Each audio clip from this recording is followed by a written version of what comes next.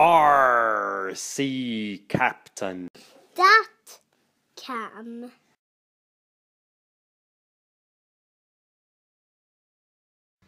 Hey guys, I have been getting a lot of questions about my radio and the modifications I've done to it.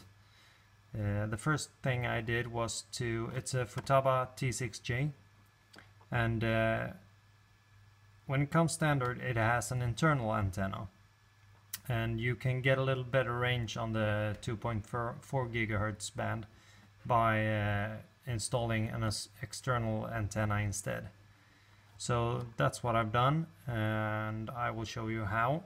And then I have installed another module, a OpenLRS module, 433 megahertz, which gives a lot better range.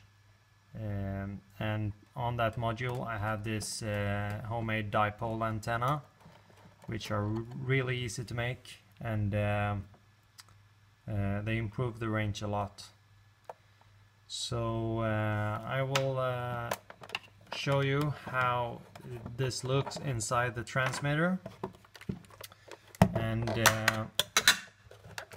I will show you how I did it with these modifications.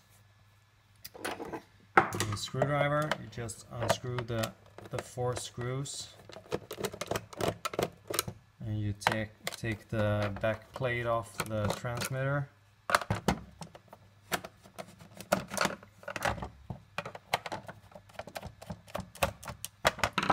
And when you've done this, you can see basically everything that is in the transmitter.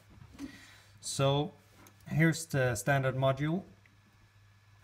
Here is the pigtail cable, which I've installed. I bought that off eBay, and it comes with a connector, so you just disconnect the original antenna and then you connect this one instead, and just drill a hole and screw that connector in place. Now to the other bit, the OpenLRS RX unit.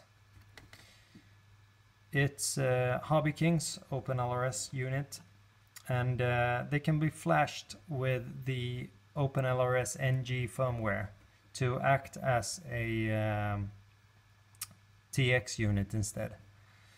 And in that case you need the pin out, so you know where to connect your wires. But the thing I've done is to connect it is to go from the trainer port, just seek out which wires goes where. That's the signal wire. You have the plus wire there, 5 volt plus. And then I've taken the ground cable. The original ground cable is there, and I just cut it from there. I have soldered a wire which goes into my my switch, a 2-pole switch, which makes it easy for me to switch between the 2 frequencies, because when I have it that way, I have one unit powered and one powered off, and then when I do like that, it powers off that unit, and then it connects the other, powers on. So it's very easy to switch between the 2 units. You should of course turn your transmitter off when switching between the 2, but it's very easy to do.